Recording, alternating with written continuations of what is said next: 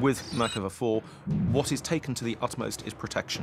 Protection is the absolute key. There is no equivalent like this anywhere in the world. The engine acts as another piece of armor.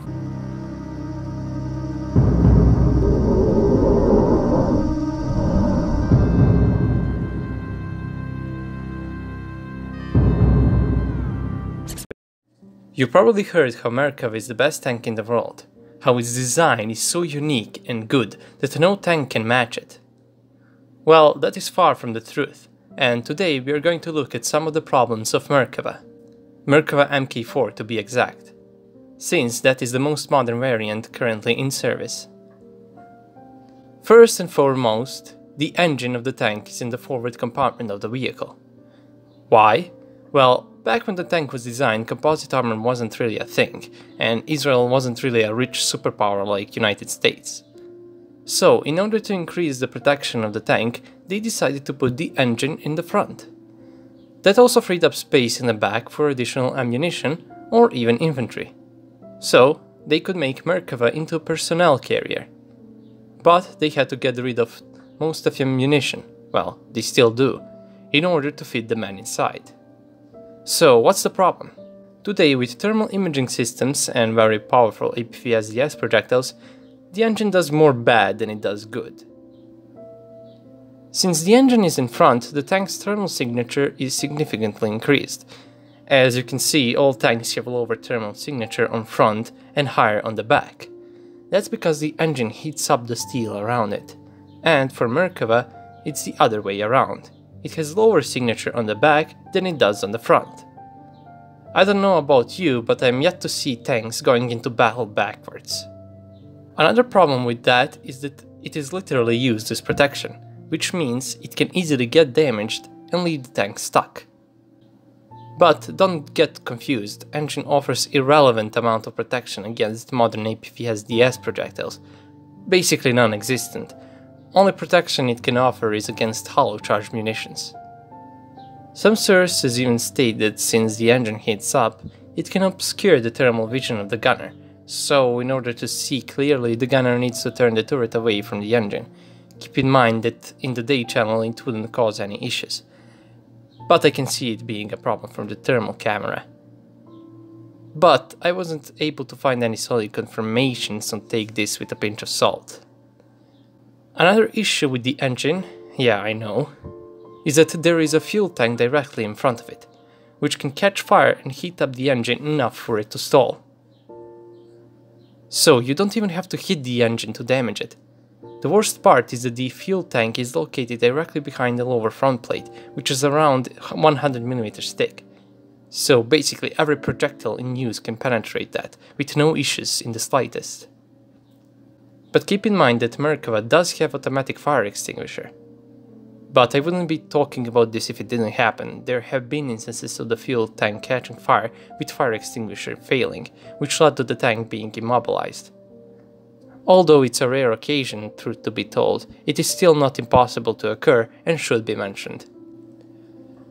Another problem is that Merkava does not have any blowout panels or anything similar like M1 Abrams or Leopard 2 do. It has 10 pieces of ammunition in the mechanized ready rack and 38 pieces in the hull, where infantry can be situated if the projectiles are removed.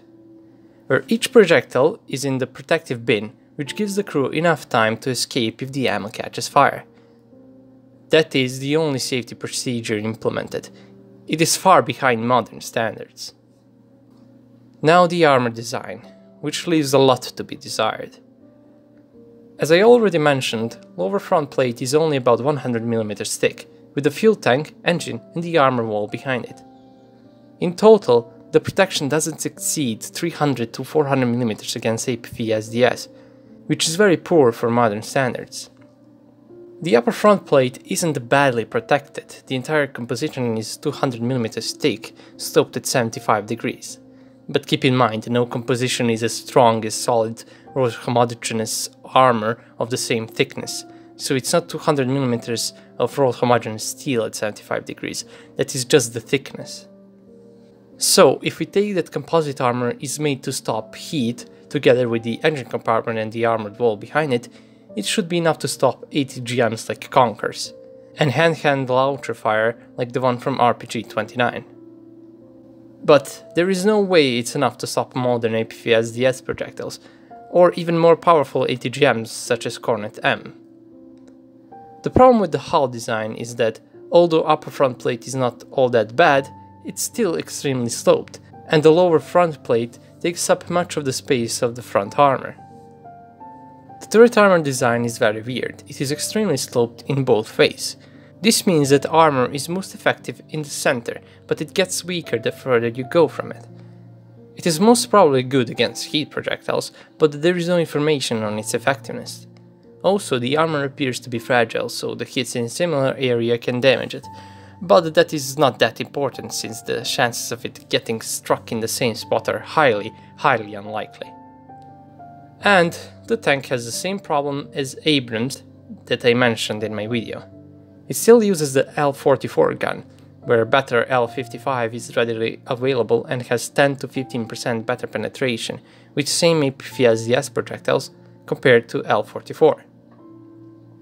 Okay, now most of the protection issues are fixed with the implementation of Trophy Active Protection System, which is really good. It makes any heat or ATGM a thing of the past. But that still doesn't change the fact that the armor design is not that good. You can mount a Trophy on any tank and you will have similar outcome.